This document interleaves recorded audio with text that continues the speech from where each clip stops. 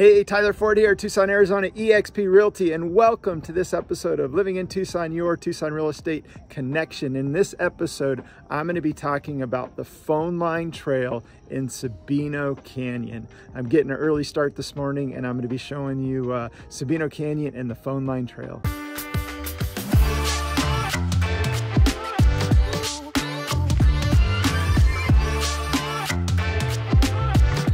So when doing Sabino Canyon, the Phoneline Trail, the one thing you need to be aware of, there is a fee to get in, and I get an annual pass, which gets me into all the parks, Grand Canyon. The other thing I like about this pass is it gets me into Saguaro National Park East, and I spend a lot of time there as well. So be prepared to get in. The daily rate right now, as of this recording, is $8 to get in. But if you're in Tucson and you spend a lot of time here, it makes sense to get an annual pass to get in. So when hiking or running the Phoneline Trail, there's a lot of different combinations you can do. Some people stay on the trail and they do an out and back. Others, what I like to do is do a loop where I do it counterclockwise, where I go up the Phoneline Trail and then down Sabino Canyon. So the Phoneline Trail is all dirt, it's a trail, and then coming down Sabino Canyon is paved. So there's a lot of different ways to do it. You can do an out and back or do a loop. This morning, what I'm going to show you is doing the loop counterclockwise, going up the trail and then down Sabino Canyon. So on the video, I don't know if you can see it, but right about here, you can see the Phoneline Trail, and you start out in the parking lot and you run or hike about 0.8 of a mile, almost a mile to the trailhead. And then you've got a steady climb for a little over a mile, and then it kind of flattens out.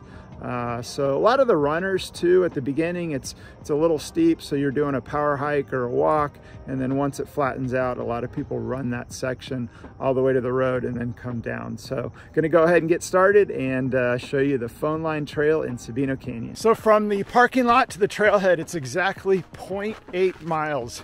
And so I just hit the trailhead up Phoneline. At 1.4 miles from Sabino Canyon up the trail, you're gonna hit the Blacketts trailhead, which is right here. It's a really popular hike. It's an out and back. It's really, really steep, but there's some great views. And at some point I will do a video on Blacketts. But if you're looking for Blacketts, it's the same trail going out, and at 1.4 miles, it kicks you up to Blacketts, and Blacketts is about a 6-mile round trip. It's an out and back, but another great hike to do.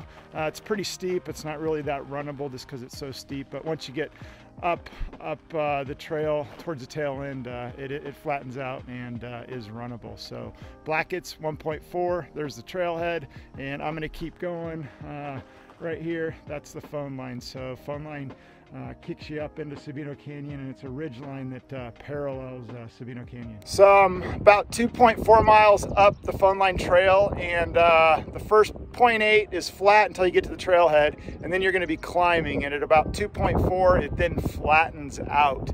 But Sabino Canyon is right there. The views are absolutely incredible, and we're going to be going all the way. Phoneline Trail ends right about up in there, and then it's 3 miles down Sabino Canyon back to the parking lot. But again, the views are absolutely beautiful. It's really pretty, and can't wait to get down in the canyon because there is water. We've had a lot of rain this summer, and I'm going to be getting wet. I'm going to be running across the bridges that have some water overflow, and going to have fun running through the water. I'd like to talk about why I love the Phoneline. There's so many reasons, and I'll try to hit the majority of them. But first reason why I like the Phoneline, especially in the summertime and also the winter, it's in a box canyon, and there's not a lot of sun exposure. So I get an early start, and by the time you get done and coming out of Sabino Canyon, the sun is just cresting into the canyon. So you don't get beat up by the sun, winter, summer, it doesn't matter the time of the year. I got a 6 o'clock start this morning, and I'll be protected pretty much the whole, almost the whole, probably 8 miles, the last mile coming in, you're coming out of the canyon.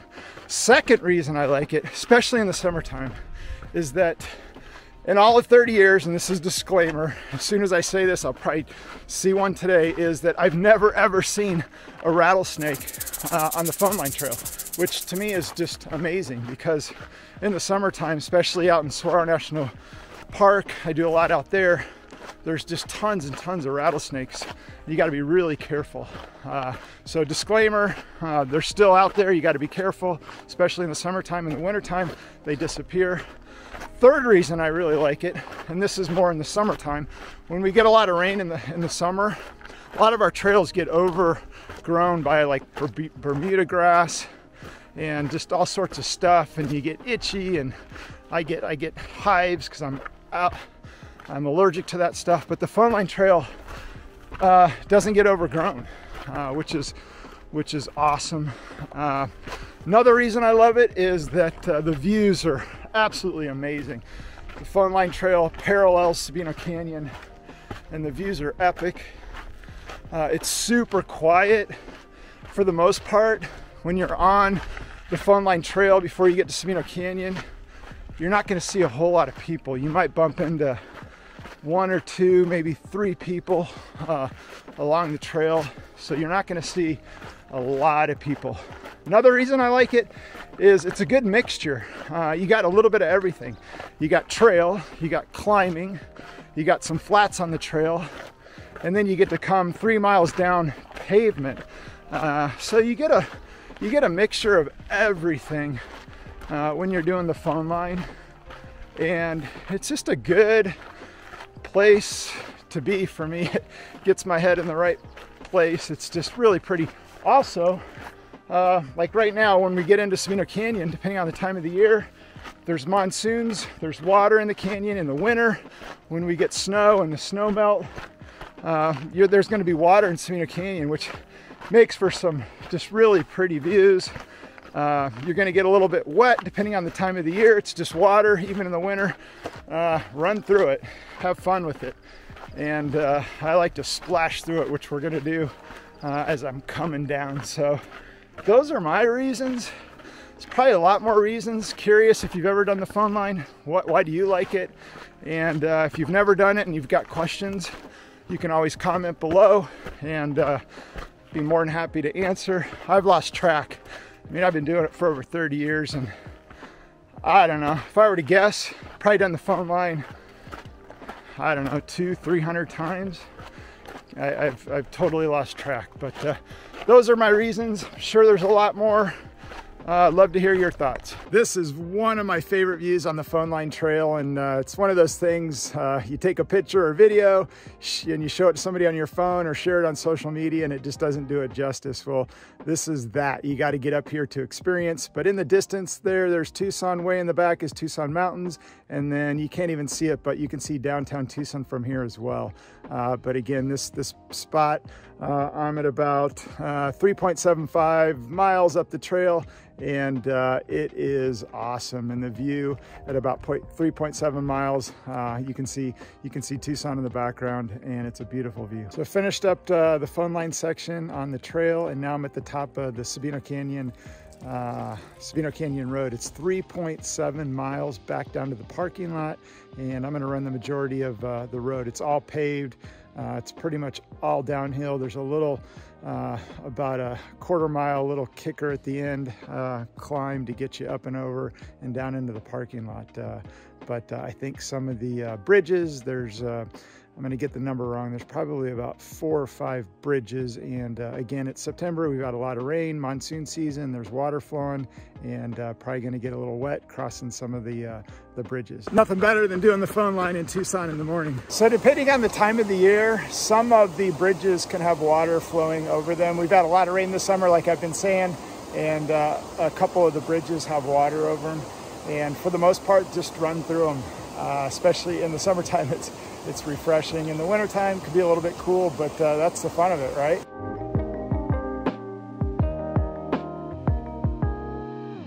So that's it, I'm done. That wraps up the Phoneline in Sabino Canyon, and back in the parking lot. And as you can see, there's a ton of cars. Another big reason to get an early start, especially in the wintertime when the winter visitors are here, the parking lot can fill up, and you won't have a place to park. So I always like to get an early start.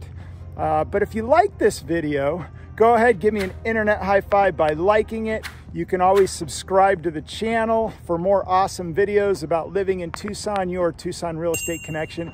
And if you have any questions about Sabino Canyon or the phone line or even Blacketts Trail, comment below and I'll get back to you. And in the show notes below, I'll have a link to the map, the profile map of the phone line, so you can get a better idea of what you're getting into. But again, it's an awesome hike, run, just a great way to check out Sabino Canyon and get some incredible views.